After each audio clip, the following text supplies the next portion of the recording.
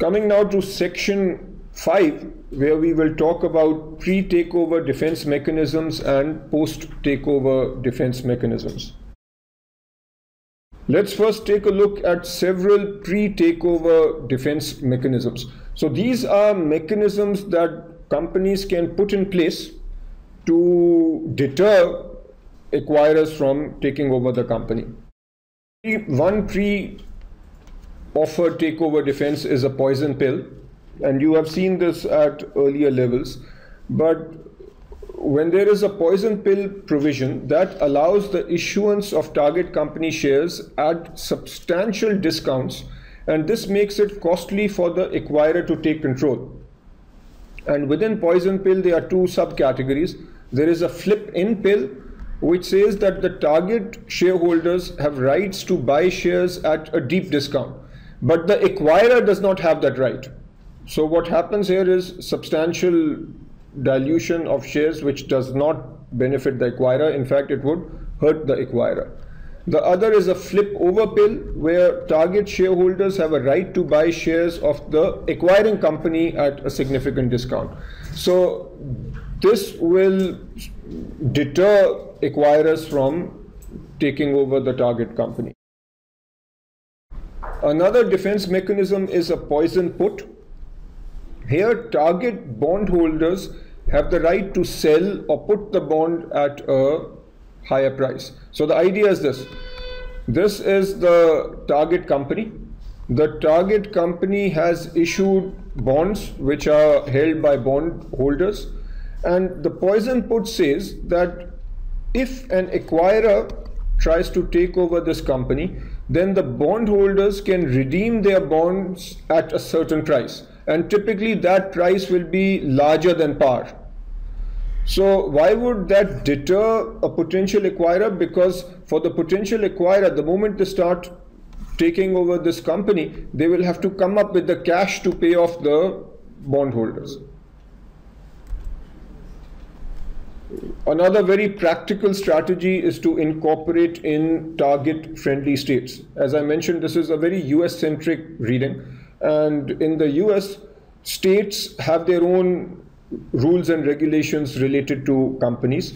And it is generally perceived that Pennsylvania and Ohio are very target-friendly, in the sense that the rules and regulations in those states make it difficult for an acquirer to take over the company.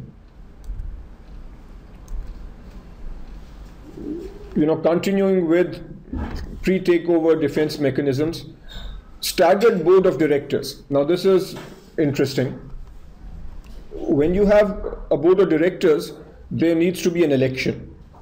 So if you have 9 members, the question is whether the election should be annual or staggered.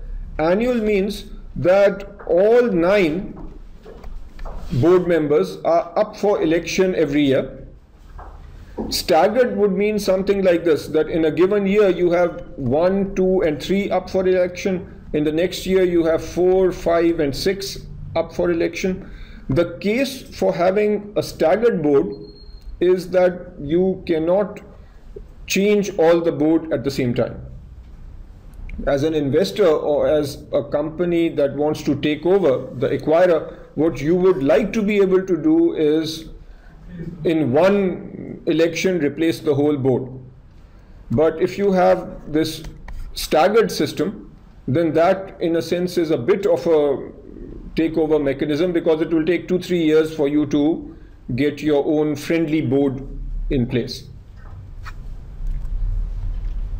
So just to make sure, having a staggered board is a defense mechanism. Restricted voting rights. In the corporate governance charter, there might be a provision which says that if a given shareholder starts owning more than 15% of the company, then that shareholder loses voting rights. Obviously, that's an issue for investors, but that is another defense mechanism. Super majority voting provision. This provision, if it is part of the corporate governance charter, might say something like this, that for a takeover to be approved, a super majority of 80% or more is needed. Fair price amendments. Now I would put fair price in quotes over here. Some corporate governance charters say that for a takeover to be successfully executed, the price must be fair. But then the question is, what is a fair price? And maybe the fair price is defined as the highest the stock price has been over the last 3 years. That's just an example. So if a company is currently priced at $20, the highest price over the last 3 years has been 35, and the bid comes in at 23. What management will say is that, look, the price has been as high as 35, a current offer of 23 is not quote unquote fair, so they say to the board that this should not be approved. Okay, now clearly this is subjective because currently the value is only 20, but this fair price amendment can also serve as a defense mechanism. Golden parachutes, this is a little debatable, but I'll just explain what it is. A golden parachute is where senior executives get handsome benefits when they are laid off because of a merger or acquisition.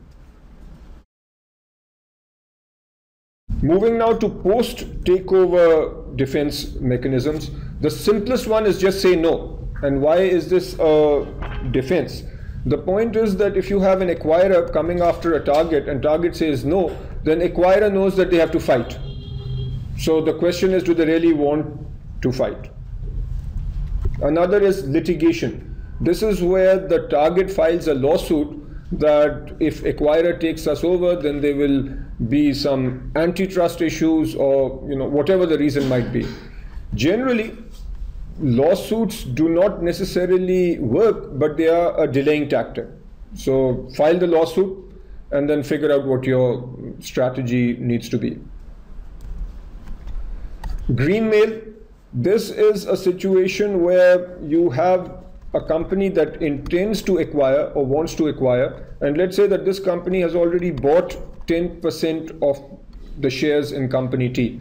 What the management of T then does is says to company A that, look, your shares in the market are worth $20.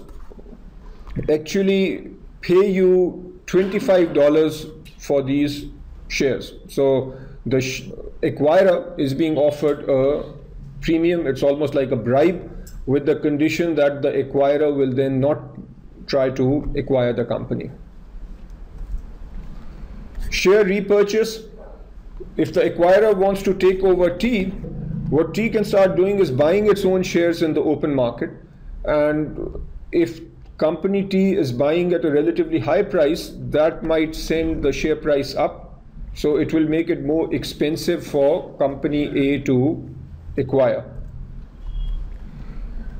A related item is this increased leverage or leveraged recapitalization. The point here is that the target company might take on debt and use that debt to buy back shares. So what is happening there? A target company now has a higher level of debt, which again might discourage the acquiring company. So the reason you see increased leverage here is because the increased leverage could be used for share repurchase, and then this leverage recapitalization is a separate category if the level of debt being taken on is quite substantial. So these items will discourage an acquirer. Crown jewel defense. What happens here is, if you have a target company with several businesses or several segments, of which one or two segments are the star performers, then in order to make itself less attractive, when an acquirer comes over, target company T just sells the most attractive parts of its business. Once these are sold, then the acquirer will not be interested in T anymore. Pac-Man defense. This is a little silly and based on a computer game from long ago, where you have this little Pac-Man that eats things up that are much bigger than itself. So a Pac-Man defense is where a large acquirer comes to acquire T, and then T puts in an offer to buy A. This doesn't happen much in practice, because if T makes a counter offer, then effectively it is ruling out many other defense mechanisms. So if T makes an offer for A, then it cannot file a lawsuit that there is any antitrust going on over here. White knight defense. In this situation, again, acquirer trying to take over T. What T then tries to do is find another friendly party to take over T. T is trying to create a bidding war over here. If this friendly party, the white knight, is putting in a bid and the acquirer is also trying to take over T, then the cost will increase substantially for A, and that might discourage A. White squire is similar. A squire is just a smaller version of a knight. So here what T tries to do is find a friendly party to take a substantial minority stake, and that might also discourage the acquirer.